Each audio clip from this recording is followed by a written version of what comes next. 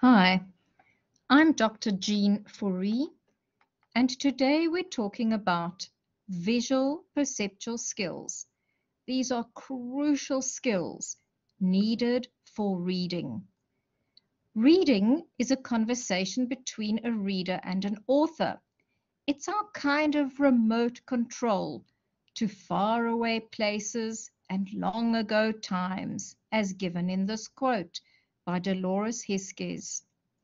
So the writing on the page needs to be interpreted and we need to make sense of what is written there. We have to associate this two-dimensional symbols, the written thing, the graphemes on the page, we have to associate them with the spoken word.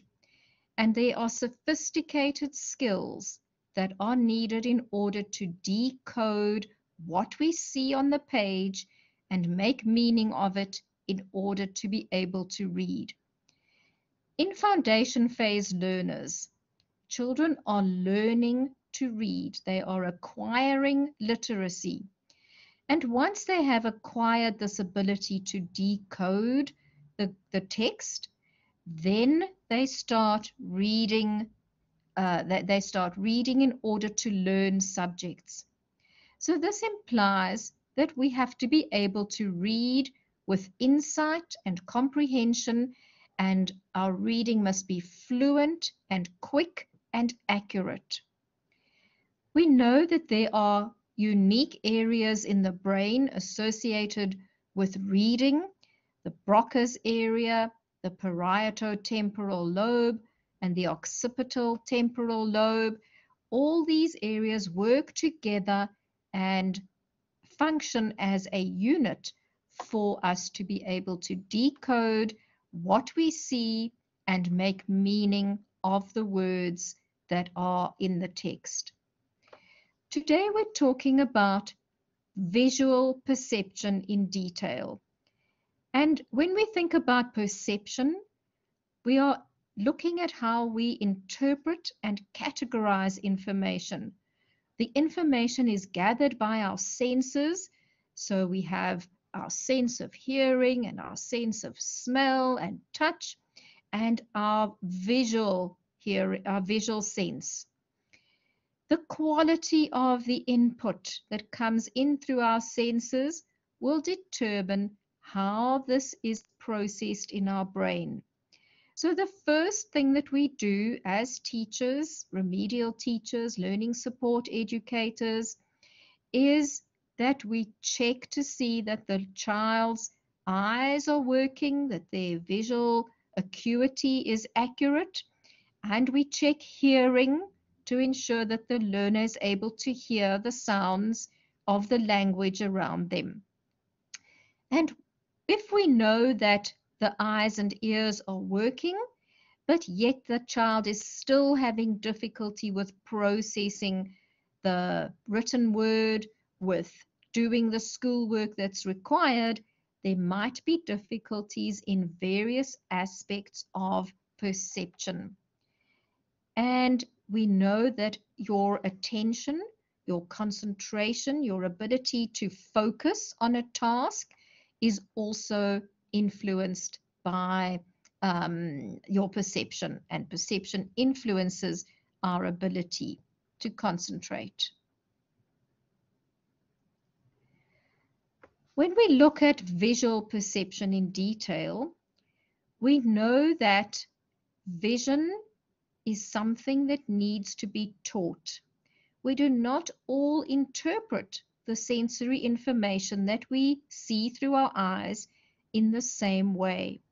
If you look at this picture, there are two different images that you can create from the lines on the page.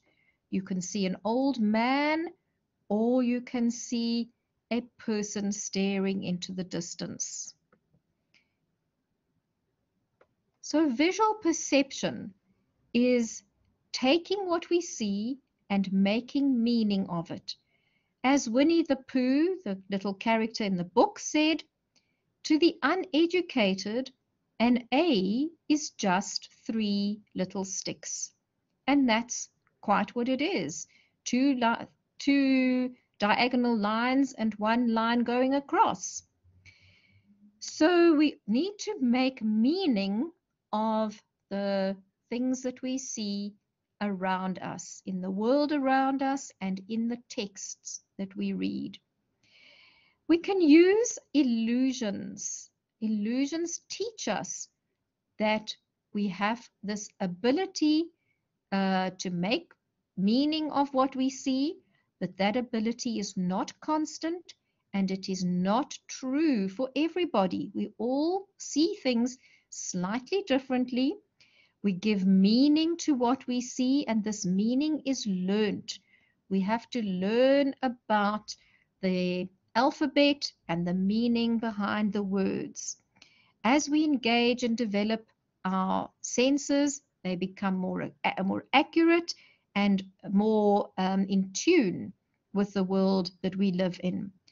And children can be explicitly taught to hone these perceptual skills. We're going to have a look at some of those skills in a little bit more detail. So if we look at another illusion, here are some black and white lines on the page. If you look at this drawing in one way, you might see a little rabbit. And if you look at it slightly differently, you might see a duck. So depending on how you interpret the lines on the page, you can make two different meanings. There are other well-known illusions that illustrate this point. The Mueller-Lyer illusion has two horizontal lines, and they are drawn parallel with arrows on the end. We ask people, are lines A and B the same length, or are they different? And most people will say that line B is longer than line A. And that is because the arrows are pointing inwards and they make it look like that line B is stretched longer.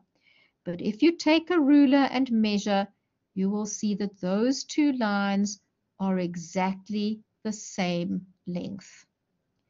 The Ponzo illusion is also a way to show us that the way that we interpret the world tells us about how we draw things on paper. And these two lines, the two horizontal lines, look like they are not the same length.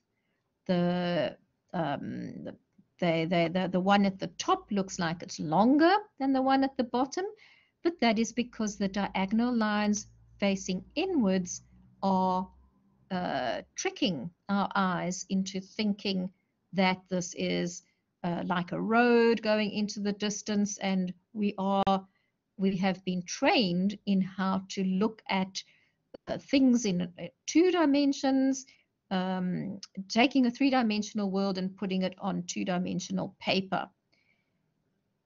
So these illusions show us that our sense of vision can be not always true, and the things that we learn are influencing how we perceive the world.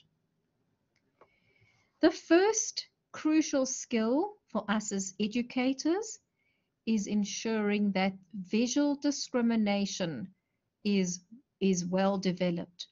I'm going to go through a couple of the dimensions of visual perception that we can assist learners with in school. And these are interrelated. They are not very clearly defined, but there are slight differences. So we're starting with visual discrimination, and this is the ability to differentiate the detail between objects and forms and shapes based on the individual characteristics, their color or patterns, something about them that is slightly different. This ability of visual discrimination also relates to our ability to recognize an object and take an object out from the surrounding background that it is in. And that we'll get to that one later. We often can see difficulties with visual discrimination when learners are reading inaccurately or spelling have difficulties and problems with maths, confusion of letters, the B and the D is a common one. Um, Words that are mostly the same, but there might be one letter that's different, can be not seen differently. And then digits that are the same, like a 6 and a 9, they can not be clearly, distinctly seen as different. And this also relates to various drawings. So there's some little drawings of animals, slightly the same, but there are differences, and we need to see some of the fine detailed differences in order to know that they have different meanings. So visual discrimination can be supported by teachers encouraging observant behavior, encouraging learners to focus on the small details. There are lots of different worksheets and there are lots of puzzles that you can do with learners, lots of things looking at where are things the same, where are they different, and playing dominoes with pictures or words, doing lots of matching of things, the animal with its silhouette, for instance, and playing lots of letter, number, shape, or word bingo type games where you're looking at things that are similar, but there is something about them that is different. So this is quite a nice worksheet at the bottom here. The learner puts a peg on the drawing that's the same as the one at the top, just differentiating the ones that are slightly different at the bottom. There are lots of different activities that one can do, ranging from simple to more complex, in order to assist learners with visual discrimination. Here are some examples of words. So if we look at the worksheet on the left, the word for is written in different ways on the line across, and the learner needs to find the one that is the same, that is correct. We can do it with shapes, we can do it with patterns, we can do this discrimination exercise with letters, capital letters, alphabets, and numbers that are very similar and that often cause confusion, so that we're carefully looking and training that ability of visual discrimination. Then a crucial part of visual perception is visual memory. This is the ability to store in our short-term iconic memory the visual details of the stimulus that is seen. In reading, this is a crucial skill needed for sight words. Sight words are those high-frequency words that need to be decoded immediately with spontaneous recall without being sounded out. So we often will become aware of a visual memory difficulty when there is poor sight word identification during reading. Reading is inaccurate and slow. Comprehension is poor. Spelling is not good. Inaccurate copying of text from blackboards to the learner's book. So there are things to look out for that will assist us. You can do a quick screening by giving the learner, for instance, a little picture on a card to look at with a little bit of detail and some spatial orientation. So this flower and the insect are orientated in a specific way.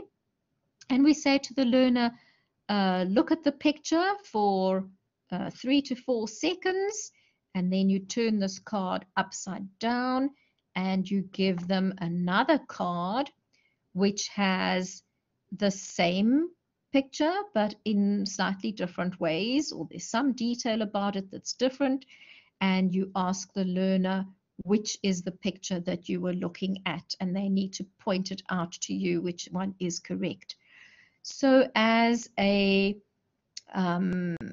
quick screening, there are lots of these little exercises that you can do and make yourself sets of cards that are useful. When we know that learners are having difficulty with visual memory, we can give them lots of activities, such as looking at a picture and then asking them to draw what they saw. Let them look at the picture for a little while and then draw it. We can do it with animals, shapes, letters, numbers, words. We can have flashcards with the things on them and ask them to look at them and then to tell you what they were. We can hide objects underneath paper cups and different objects in different places.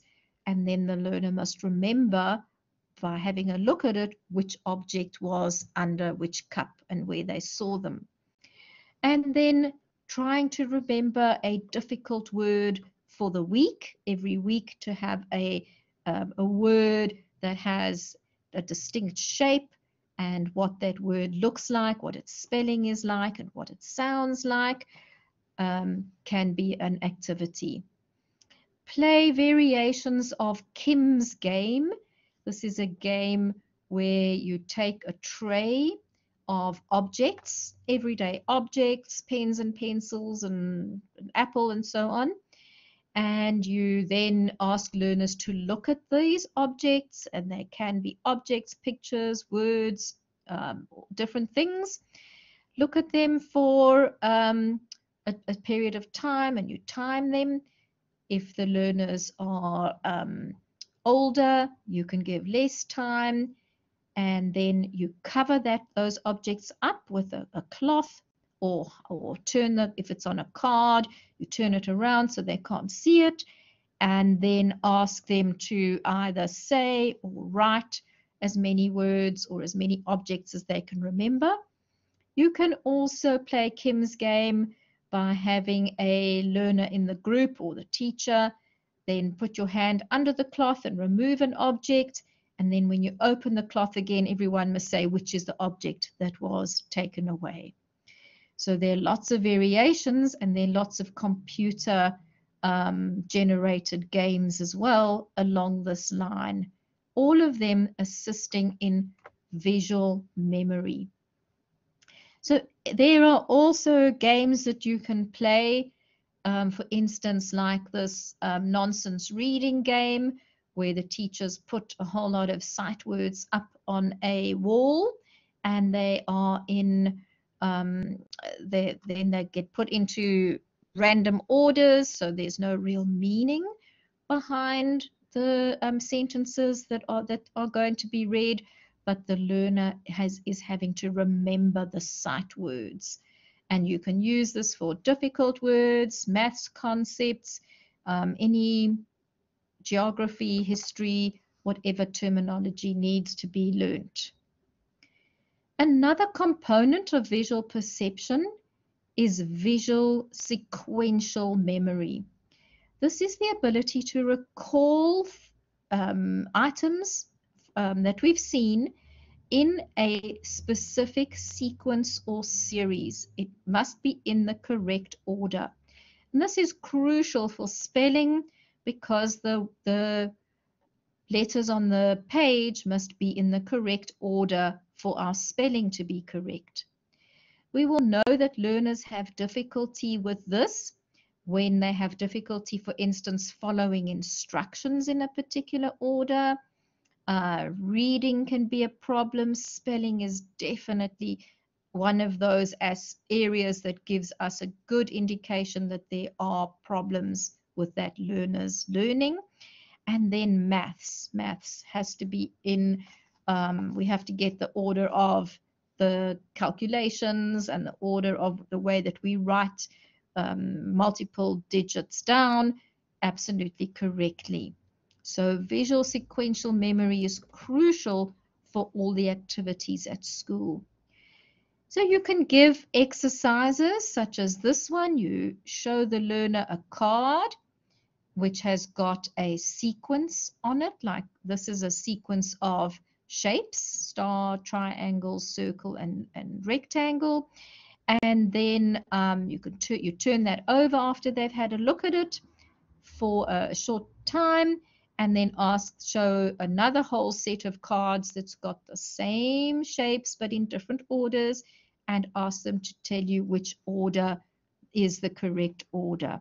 And so doing this activity, starting with maybe if the learner's having real difficulty, you might start with two items and then work up to 3 items, 4 and 5. Mostly people can't remember more than about 5 or 6 items in a row, but we certainly do want learners to be able to remember more than 3. And for spelling, the better your visual sequential memory is, the better you become at spelling as well. So there are lots of activities that we can do to assist learners. We can do copying of patterns in a particular order. Patterns must be the patterns must be done. There is activity over like the making of a caterpillar over here, where the learner is given all the pieces of the caterpillar cut out as shapes, and they have to put it in the correct order. Threading exercises, putting beads on a thread in a pattern that's given, a predetermined pattern in an order that's given, or copying an order of other beads.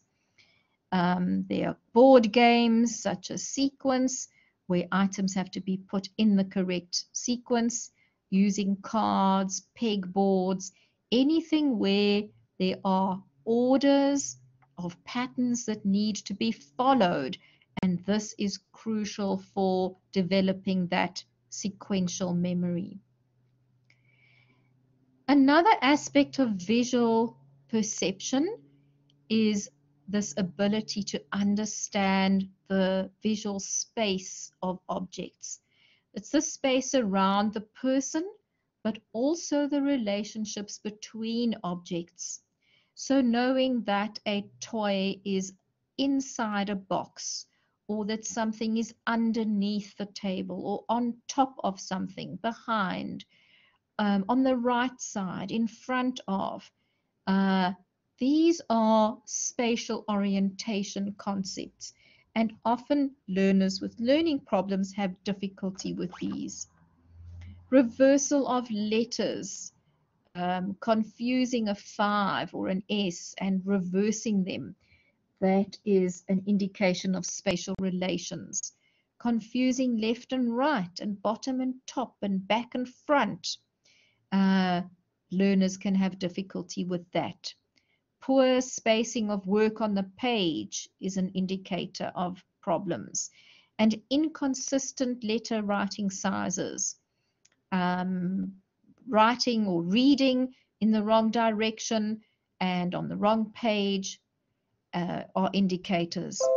And then serious difficulties with maths. Maths is a crucial one for getting space correct. The hundreds, tens, and units columns must be in the correct place.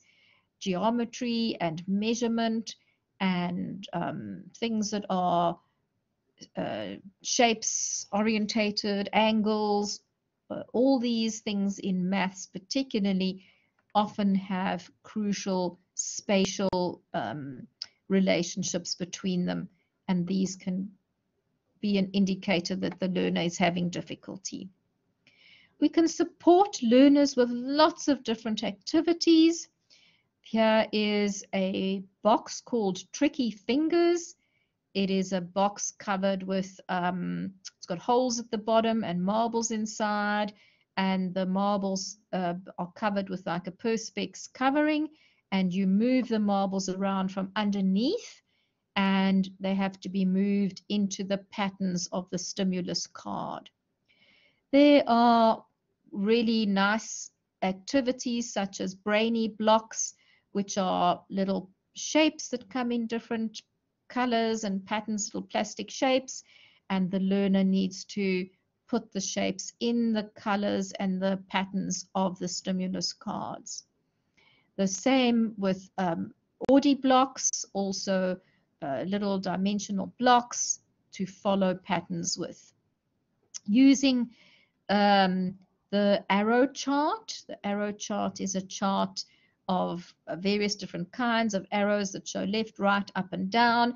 And here's a little girl using her arms to follow the arrows on the arrow chart. And we know that using your whole body is crucial for understanding spatial relations.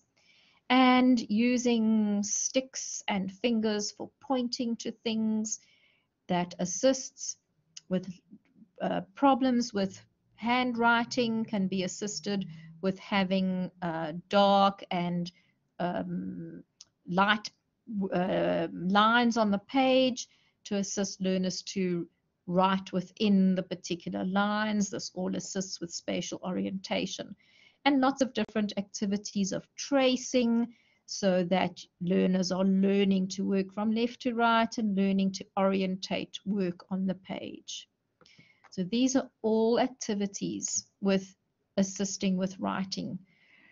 With the reading, it's useful to have a window strip.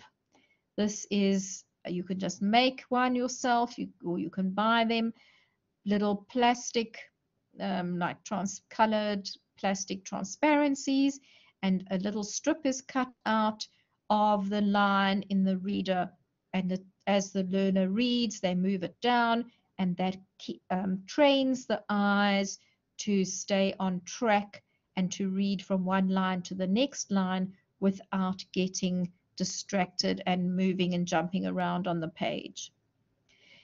A crucial element of our visual perception is the ability to differentiate figures from ground. So the figure is some item that you want to lift out from the background that might be very busy and full of lots of things. And we know that learners have difficulty with figure ground when they are losing their place when they're reading from books or blackboards, difficulties following directions and doing coloring in activities or follow the dot activities. Answers are incorrectly numbered when they're doing tests and jumping around. So difficulty with focusing and concentrating on and seeing the figure inside the ground. And there are lots of worksheets and activities to do to improve this particular skill. For instance, this one here, where there's animals and cats and dogs that need to be picked out from the squiggly lines all over the place. And shapes, giving learners different colored pencils, and then they must find the shapes within the pattern, which is a busy pattern. And there are lots of different ways to do this. Here is a lot of objects, and you can play I Spy games, looking for objects on the charts. Charts can be simple or more complex. I Spy can be played with objects in the room and with all sorts of shapes and forms, and the very popular Where's Wally games, and looking for a particular little character or a particular little item in this fishing game. and to lift it out of the busy background. So figure ground is crucial for perceptual skills. Another perceptual skill is form constancy. This is the ability to understand that certain shapes have constant meanings, regardless of some differences and variations. So if you look at the G, sometimes the font changes, so it might be a different font if it's on a computer, or if it's a handwritten font. The G it still is a G, and this can cause confusion, but it is still a constant form. So learners who are struggling to identify the same letter in different fonts can be a problem with this ability to understand that form is constant, that has a constant meaning. It's still a G, even though it's slightly varied. Of course, the B, D, P, Q problem is one of those that's got to do with the constancy of the form. It's the same kind of shape, but we are changing the orientation of that line around the circle, and it's changing the meaning. So where you put the line makes it a B or a D or a P or a Q, and that is crucial for learners to understand that those forms are distinctly associated with the spatial orientation that they are in.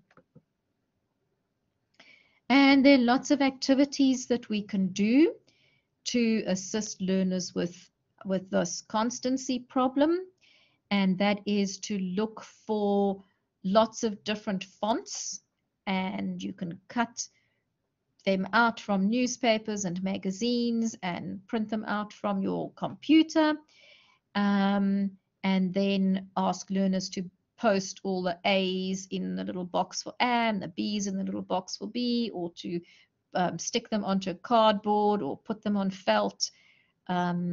Any activity where you are looking at the slight differences in the font, but they are still the same letter. So assisting learners with that. Here is a magazine font hunt, and this is an alphabet that's been put together with various different cutouts from papers. This one has been done with the B and the D, and there's also a cool exercise here where you can use your hands to show you that if you make the circle with your left hand and your right hand, and your thumbs are up, that makes a bed.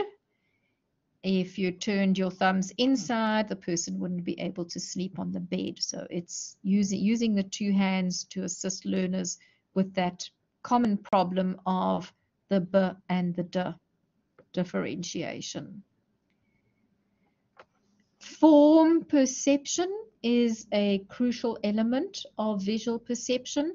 That ability to see forms, all the triangles, for instance, in this little diagram, it's still a triangle even if it's got different kind of shapes.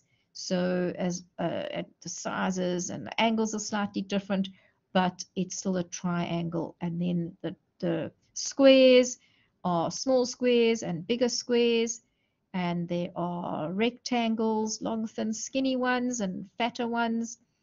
So these forms are still the same form, but they have slight variations on them. All sorts of activities can be done around that. A crucial skill of visual perception is visual closure. So visual closure is the ability to look at something that's incomplete, a shape or an object, and we learn how to fill in, our brains learn how to fill in the missing details in order to make meaning and to identify what we think might be there. So for instance, here are these little circles, and with the little bits out of them, it looks like there's a square there, but there's no real square drawn. So we are constantly trying to make meaning of our world around us, and then we are developing this ability to just, our brains just close things and make meaningful things. So you could do closure exercises with letters, half written words like these ones over here, this example. And by looking at there, you kind of make sense of it, and you know which words are there because you've had lots of exposure to those words. You've seen them many times. So signs of poor closure difficulties, for instance, making a zero, an O, we're not bringing the 2 points of the O nicely together, or an A, inconsistent handwriting, and very poor handwriting, poor copying. These could all be problems with closure that the person is having difficulty. Here are some examples of poor handwriting. In order to, we can do quick screening tests to see if learners are having difficulty with this. Give, for instance, picture 1, which is a square with some diagonals in it, and ask the learner to complete the picture 2 so that it looks like the first one, and see if they are able to draw in the lines in the pictures in the correct way, for instance, to get the oval and the square to complete each other. So there are lots of worksheets, of completing shapes worksheets, completing letters, completing words, and doing puzzles are a really useful way for learners to learn about visual closure and where things match and how they fit together. And then our ability to analyze and synthesize visual stimuli that we see. And with regards to reading, visual analysis of words into their letters and their syllables, prefixes and suffixes, the words that we see on the page. I've given some examples there. And when we analyze, we are breaking things down into their components. So for example, the word flight can be fl and then it. And we can break down the word education, education, and renew. It's the ability to find syllables. We can collapse syllables, and you can ask children to put dots on the syllables or to put stickers on them. And then the ability to synthesize is that ability to put things back together. So we can give parts of words and ask them to put them together to make full words like needle, helicopter. And this is all linked to our ability to sequence and all the other visual perceptual skills as well. Now, a crucial element of visual perception relates to our motor activity.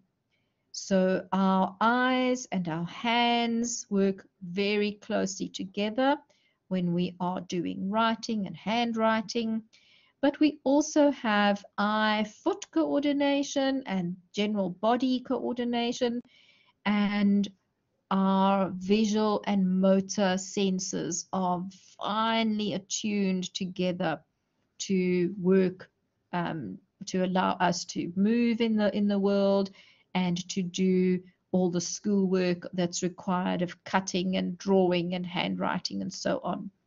So we can see visual motor integration problems in children who are seriously uncoordinated, very clumsy, falling over things all the time, have difficulty walking, problems with cutting and drawing and handwriting, and poor ball skills, inability to catch and kick and throw things, and have very slow work tempo. And there are lots of activities around improving fine motor and gross motor activities and skills. So encouraging children to do a lot of sport, playing ball games, lots of fine motor coordination activities can be done using different media, tracing, lacing, mazes, and different modalities. And please allow children to have a buddy if you know that they have real difficulty, who can provide some assistance to them in the class. We might want to enlarge the text and have lots of space around the text. There are lots of activities around using shaving, different textures such as shaving cream and Play-Doh and jelly and sand and sandpaper. And if you know and are seeing that learners are having difficulty with this motor and visual motor integration that is very severe, please refer to them to an occupational therapist for assistance. So in conclusion, vision is our most used sense, and estimates show that we use about 80% of our vision for learning and for understanding the world around us. So most of our activities are mediated through our sense of vision. It is our dominant sense, and it takes up large amounts of brain energy and space. And vision is finely attuned to motor output. So what we see and what our hands do and what our bodies do are very closely linked. I want to just make one cautionary note here about the overuse of screen time. Please be cognizant that we need to be protecting our sense of vision and the sense of vision of the learners that we teach, and limiting screen time. We know that too much time focusing both eyes on the focal point in the middle of the screen is causing strain and stress on visual systems. And in order to allow your eyes to rest, please teach the 20-20-20 rule, which says that every 20 minutes we should be looking at an object at least 20 feet away for at least 20 seconds. And this is to allow the two eyes to come into a straight position, and that lets the little muscles around your eye be a little bit more relaxed, and this allows the visual system to keep recovering. If we see as teachers, if we see that learners have real problems with their eyes, and we've done a whole lot of activities and exercises and they are still battling, please refer to optometrists and occupational therapists who can assist further. There are many, many different resources that are available for us as teachers. There are lots of websites and games, computer programs, and there's lots of worksheets and lots of little booklets. There's lots of board games and things that you can get. But the most crucial thing is you, the teacher. The teacher can make just about anything that you need out of uh, scissors and the things that you have in your home, glue and rulers, and be creative. So all of these visual perceptual difficulties can be assisted with teaching aids that are easy and freely available that you can make easily. So thank you very much for listening, and good luck with all your further assisting of learners who are having difficulty with visual perception.